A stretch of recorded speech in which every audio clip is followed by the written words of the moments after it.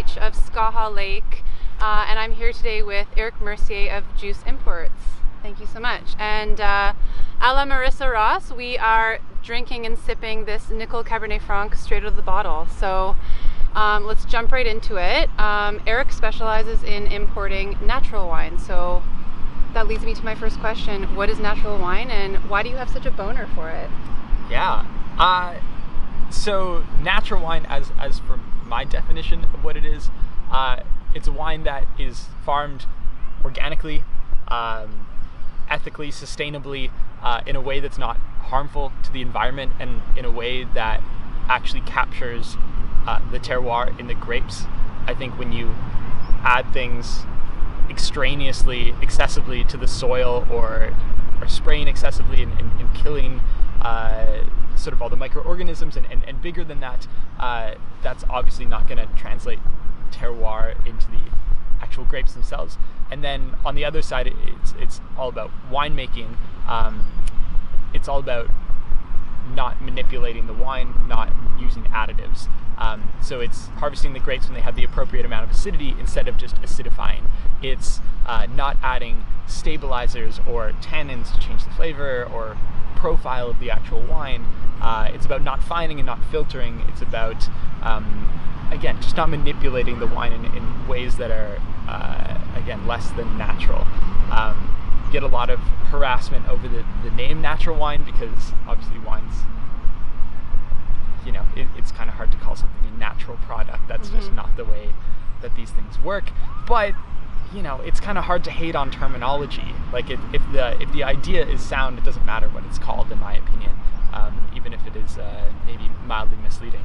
And the reason why I'm obsessed with it is that I had always been misled, I think, by most winemakers, and I think most consumers are misled, frankly, about how their wines are made, where their wines come from.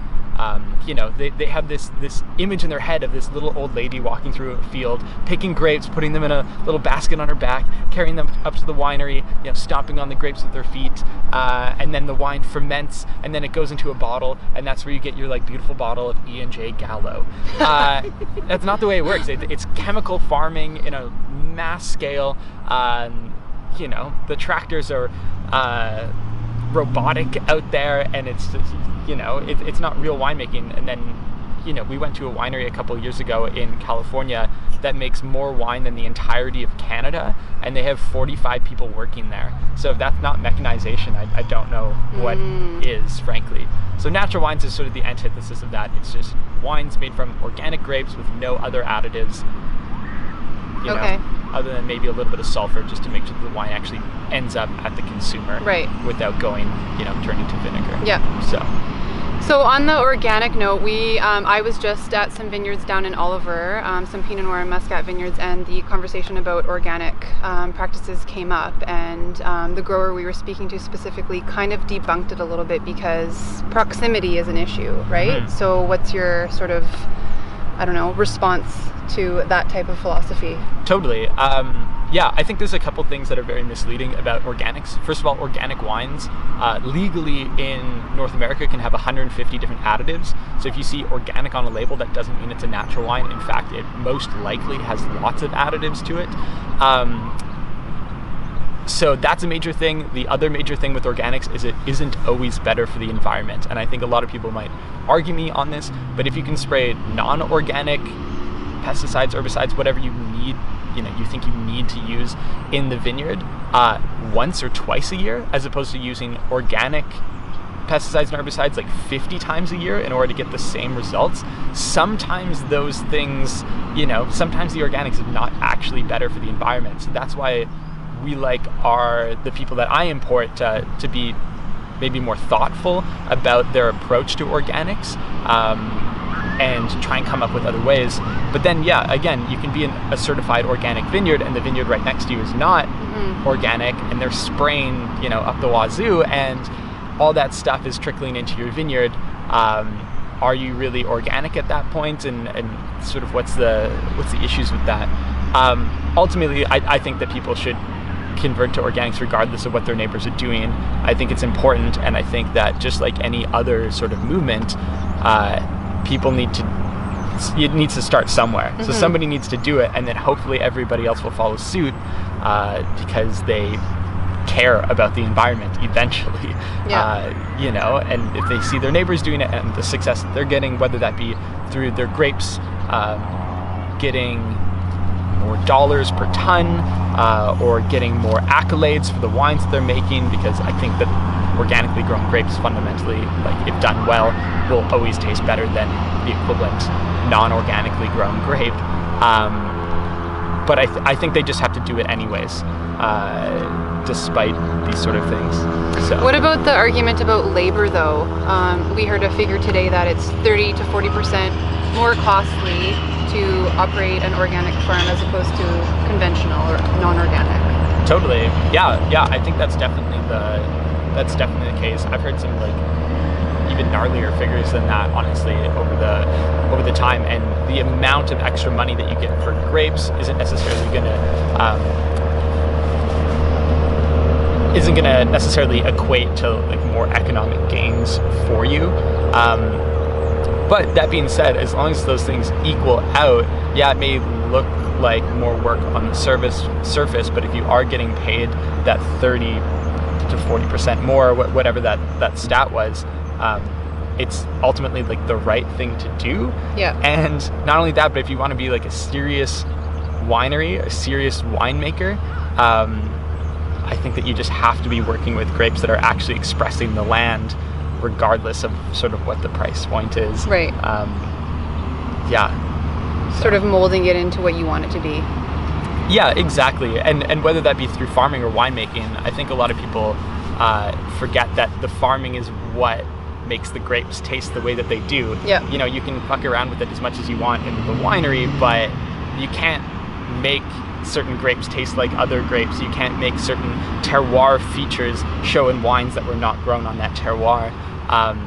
And so ultimately, you know, when people are fucking around in the vineyard, it can change the end profile just as much, I guess. But, yeah. So I want to go back to your comment about manipulation. So that's a term that's thrown around a lot, and you sort of alluded to it a little bit about additives in the cellar and whatnot.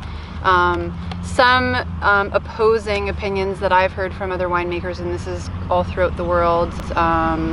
In fact, the winemaker from St. Innocent, you're probably familiar with them. Oh yeah, definitely. I worked down the street. He was quite opposed to the whole kind of, I don't know, I guess the trendiness of natural wine.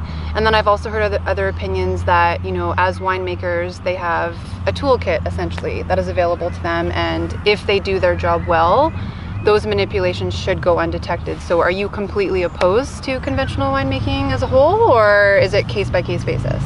So I think that everybody should strive to make natural wine, frankly, but I also don't agree with some of the like militant natural wine drinkers out there that think everything else is plonk. I worked at a winery that did lots of like really micro manipulations. Like anything you can think of, they did, but they did it in really, really small amounts just to like tweak and tweak and tweak. And so, you know, they think that they see something specific in the terroir of their vineyard, and then they try and emphasize those things. And I don't think that that's like fundamentally a bad thing. I just would prefer to see the vineyard for what it's actually giving you, not what you think it's supposed to be giving you. When it comes to manipulation, I think that a lot of people, even in the industry, don't understand the extent that most commercial wines are manipulated. For instance, we went to a fairly prestigious winery in Napa Valley, and we went and we looked at the vineyards, and we're like, holy crow, like this vineyard is basically, it's raisinated. Like the grapes on the vines had literally shriveled up. And we're like, man, like the sugar's gonna be out of control on this. We tasted the grapes and like they had no acid to them, and it was gonna make a wine that was supposed to be, you know, $100 US a bottle. And we're like, hey, like, did you guys miss the picking date on this? Like, are you guys coming out here like today or tomorrow to pick these? Like, no, we'll probably let it hang for another week, and then we'll water it back because we like those, like, again, jammy raisinated flavors. They're like, we'll water it back because it's gonna be 17% alcohol if we were to actually make it into wine right now. 17% alcohol and then probably still sweet. And so they're like, we'll water it back until it's 14.5, 15% alcohol, but then we'll have diluted the acid, so then we'll add back some acid.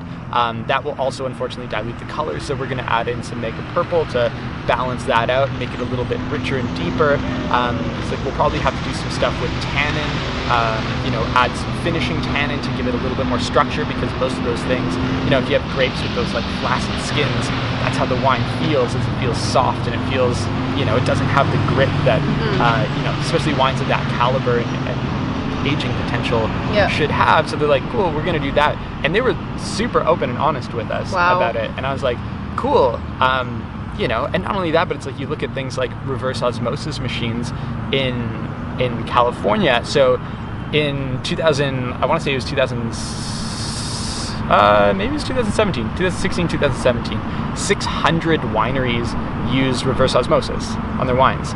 That's 600 wineries. That's not 600 different products. That's 600 wineries that probably all had maybe a dozen wines each, if not a lot more than that. Like if you look at the E&J Gallo portfolio, we're talking about 50 wines probably.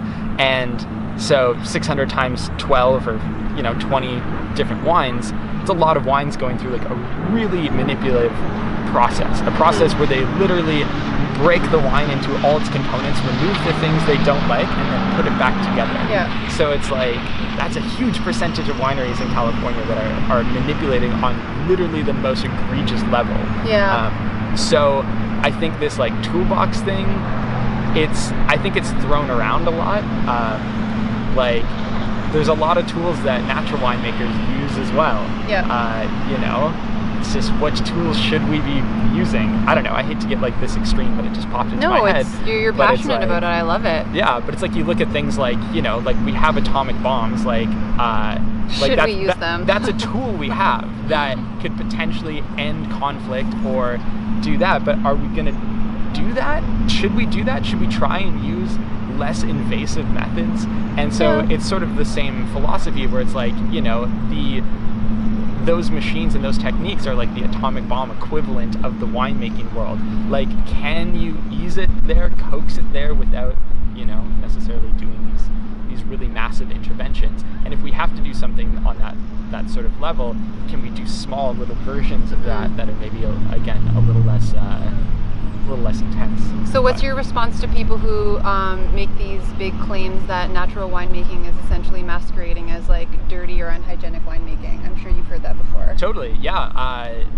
For somebody that's like, again, in the Okanagan right now, I've tasted a lot of flawed conventional wines from this place, frankly. I think there's as many flaws in conventional wines at the moment as there are in natural wines. And I think that, it's the same anywhere. Like a lot of people try and get away with it, or they don't care, or they don't have good palates, or whatever it happens to be. There's bad wine everywhere, and it's just unfortunate that they're using a marketing tool. I think that, again, like if we want to say that everything that's written on the bottle is a marketing tool, things like organic wines, we're like, oh yeah, people are making organic wines like just as a they're exploiting it. Yeah, exactly. They're exploiting it. They're using it as an excuse for making bad wines or whatever it happens to be. I'm like, okay, fine.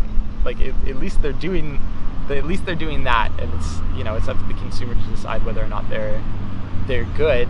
And it's up to us as people in the industry not to support those wines. Yeah. And have those conversations. Like, I wouldn't sell somebody a flawed conventional wine any more than I'd sell somebody a flawed natural wine. It's unfortunate that some people are more willing to consume flawed natural wine just because it is natural. Yeah. It's like the same thing as like this like duck that's like 1 foot away from me. We have a duck in our midst. Yeah. Just so you know. He's interjecting. He wants a sip of our natural wine. Yeah, yeah. But it's the same thing as like the health food craze. Like so many people would rather eat like really bad tasting healthy food than just do the research and educate themselves. Yeah, exactly. And I think it's like sort of the same thing with natural wines in a sense. Like they rather drink something that's natural and maybe doesn't taste good, or at least that we wouldn't think is good. Yeah. Obviously everybody's palate's gonna be different. Like some people might like cork taint, or might like That's. I'd love to meet that person. Yeah, they exist. I remember, I think it was like Terry Thies that wrote about it in one of his books, and said that he poured this really amazing bottle for everybody. He forgot to check it, and one of the guests came up and was like, "This is one of the most amazing wines I've ever tasted." And he's like, "Oh, good. I was really excited to taste this." And he puts the wine up to his nose, and it's corked. And he's like, "Who am I to say that like this isn't?" That's true. He likes, like, that person likes it a lot. Yeah. He's like, fundamentally, this is a flaw as far as I'm concerned. Yeah. Same can be said for Brettanomyces, volatile acidity, yeah, blah, exactly. blah, blah. Yeah, exactly. So, you know, I have certain wines that I like that have small amounts of any of those things, but I definitely know winemakers that would, again, rather remove them or do whatever they can to avoid them. So. So since we're in the Okanagan and you've been here wine tasting, who are some of the standout wineries that have really kind of piqued your interest? Definitely. So there's kind of a couple classics that I, when I used to work at a wine shop, I used to sell a lot because I really loved what they were doing.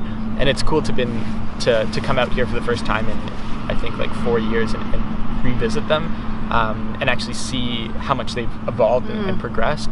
One of them being Bella. Jay over at Bella is absolutely amazing.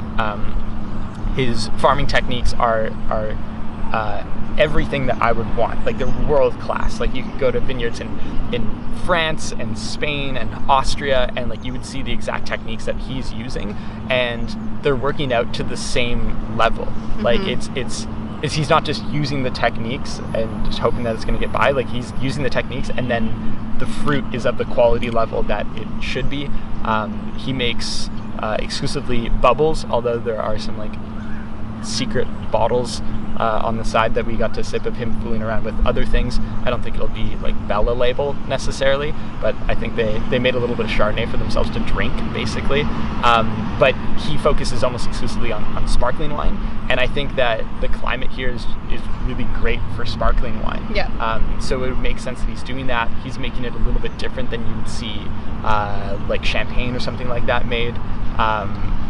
And I don't think that we should try and make champagne here any more than anybody should try and make champagne anywhere else in the world. So I like that he's doing sparkling wine, but it's Okanagan sparkling wine, and it's as complex and nuanced and frankly drinkable and useful and, you know, important for us to drink, I guess, as any wine from anywhere else in the world. So that was really cool. We went and visited Synchromesh. Alan at Synchromesh is, again, doing incredible stuff.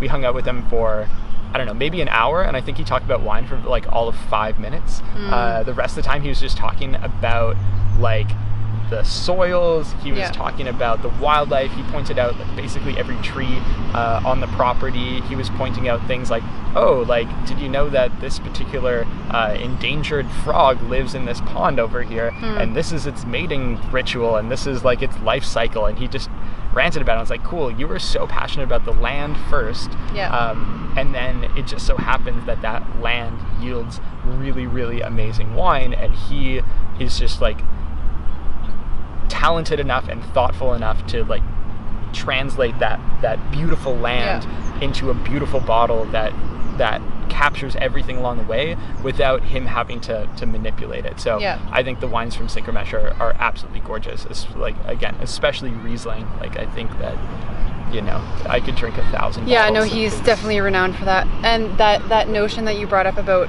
being so passionate about his property, it just reminds me of this article that I just wrote about terroir, but they're in Spanish. They have a term called terruño. I guess that's how you would pronounce it. And it's not about the land that belongs to the man, but the man that belongs to the land. Totally. And so that's really powerful, because like that's definitely like what he would identify with for sure. Yeah, definitely. So yeah, I think that those have both been really amazing. I just discovered Sunday in August. Yeah, Sunday in August. I drank 2 bottles yesterday. The bottles were actually gifted by Jay from Bella.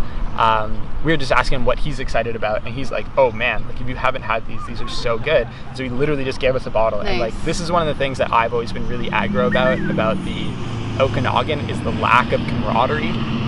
It's so competitive here. I think people forget, like, the high tide rises all boats, like, you know, that sort of thing. And so to see somebody do that was really cool. And then to taste the wines, like, so we had a Riesling yesterday, literally right here, like on this beach, and it was spectacular. Like, it's of the wines that I've tasted from the Okanagan, it's the one that recently that I've had that tastes most like alive and energetic, and it's like there's no, I don't know, I hate talking about energies because I don't believe in energies per se necessarily, but this wine just, like, it had a soul to it. It was very vibrant, very, I don't know, it was outlandish. It was super delicious. That's cool. And then he did a skin fermented Pinot Gris. Her, I'd actually have no idea who makes the wine, frankly, but I'm definitely going to look into it. But a skin fermented Pinot Gris that was actually really well done. I think so many people in the Okanagan who do these, like, skin fermented Pinot Gris styles miss the mark. Yeah, it's like, it's more of a novelty than being a really good wine. And this was like, it was awesome. It was bright, it was juicy, but it was textural at the same time. Perfect level of ripeness. Like, they didn't go overboard. Yeah, it was just, they nailed it. Cool. Nailed it. So that's awesome. Yeah. You're selling these guys. Totally. I gotta track them down. Yeah. Well, on that note, just to finish off, I always finish off my interviews with what your 3 death row wines would be if you had to pick today. It could be different tomorrow, it could be different in a week, but what would they be today? Totally. Definitely, well, Huey for sure. Oh, nice. You know, I can't remember when it was, but there was, like, a period in my life where my actual password for my, like, computer or whatever was 1947 Huey, just reminding me that I need to drink that wine at one point in my life, because every other vintage that I've ever had has been spectacular, and that's often considered, so, like, I can log into the Juice best. Imports backend? Yeah, you can try. It's definitely not that anymore, but probably, like, Armand Rousseau, Gevrey Chambertin is, like, it's just stupid. It's what Burgundy is supposed to taste like, and never does. It's just, again, like, that energetic quality, that I don't know, but all the complexity. Like, when something is that level of joyous, at the same time as being that level of intriguing, that's when you've really nailed a wine, is when it's drinkable and also complex.